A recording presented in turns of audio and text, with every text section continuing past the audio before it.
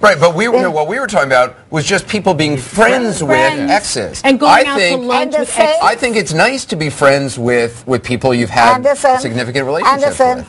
That's up there in your fantasy. You see? I told you. Maybe he's got to grow up sometime and get the hell off Fantasy Island.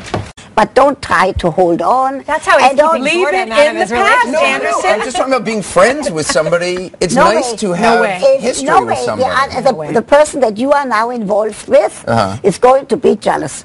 Go on, get out of here. Don't you love me anymore? I ain't playing second trombone to no guy. Who said anything about music? Go on, scram.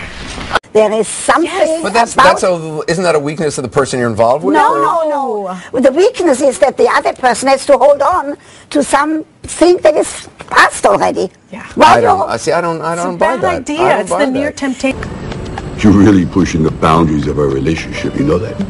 Of sin. It's just once you've crossed that line. Yes, once you've crossed that line with someone and you see them again, it's like, you broke up with that person. Clearly, you're not interested in that person anymore. That's not true. No, you've seen them naked. It's over. You remember some good. You've seen them naked. That's the line. It's over. No. You see, you. Let's live for the moment. Well, that takes care of the moment.